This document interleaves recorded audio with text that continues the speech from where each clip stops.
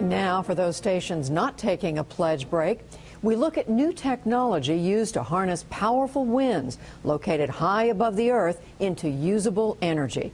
Our report was produced by Christopher Bauer for the science program Quest, which airs on KQED San Francisco. The story is narrated by Andrea Kissick.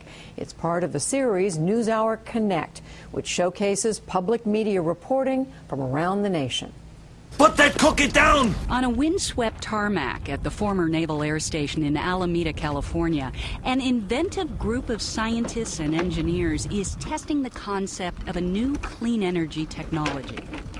With a changing climate and mounting energy challenges, the race is on to develop viable sources of alternative energy.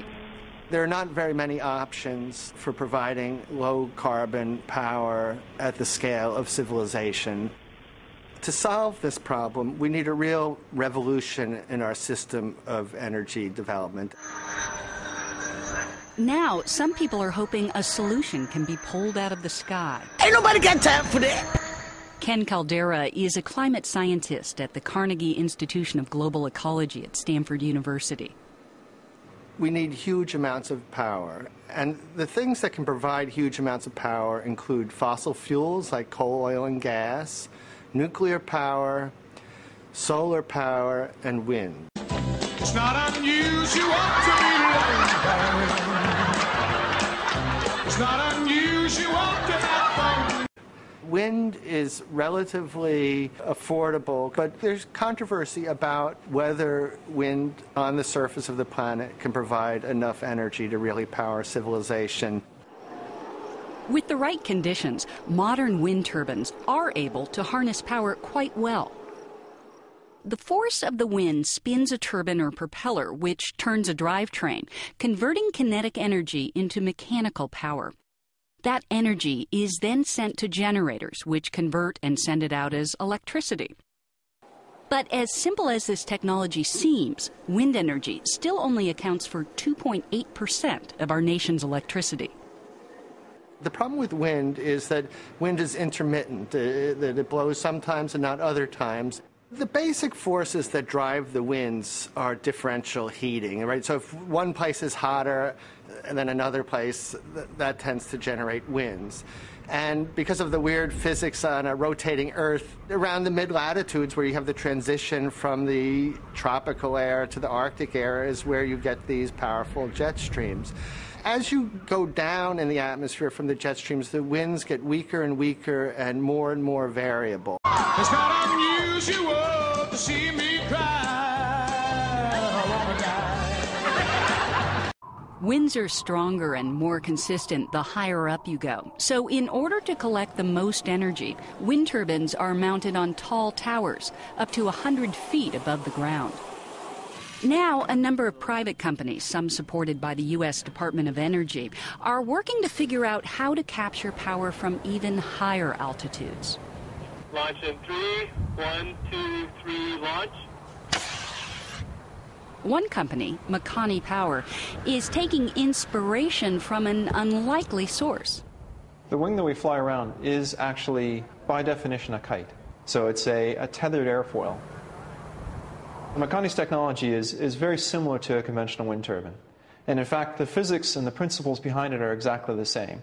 So if you look at a conventional turbine, the traditional tower with 3 blades coming off of it, and you look at that blade, the tip of the wind turbine blade is the most effective part of the blade.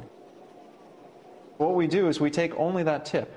So if you imagine a tip flying around in circles on a wind turbine, and then imagine erasing away the rest of the wind turbine except for one tip of one blade.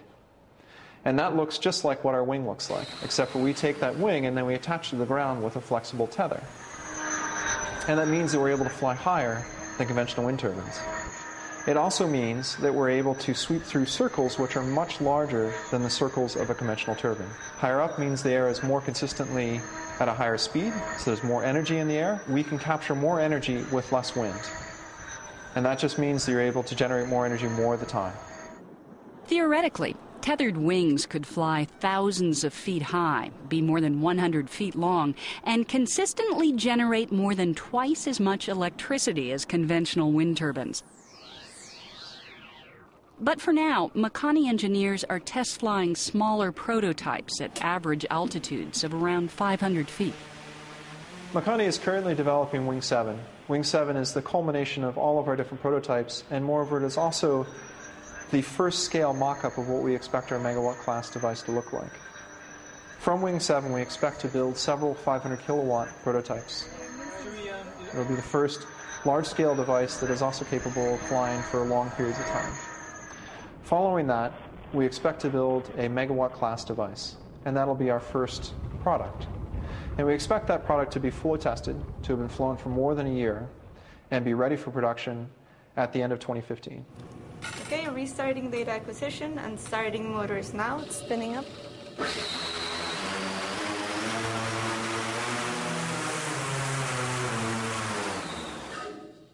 This is the Wing 7 prototype at Makani Power. It's a small-scale prototype of an airborne wind turbine. The way it works is the wing here flies just like the tip of a blade of a wind turbine, and it propels these generators around in a circle and moves them through the air very quickly so that these smaller propellers can generate power, which is then shipped back to the ground over the tether. This is the avionics, and what it does is it looks at all the sensor data coming in, and it decides what the wing should do. We take all this stuff and we put it together and use some very smart algorithms to decide what's the best thing we can do to be safe, and number two, optimize power output. The future of this, I see a lot of these things offshore, generating power out of sight so we don't have to worry about them. So that's the goal. It may seem pie in the sky, but companies like Google have backed up the potential of this technology with investment dollars. And many energy experts are betting some sort of airborne wind power will soon get off the ground.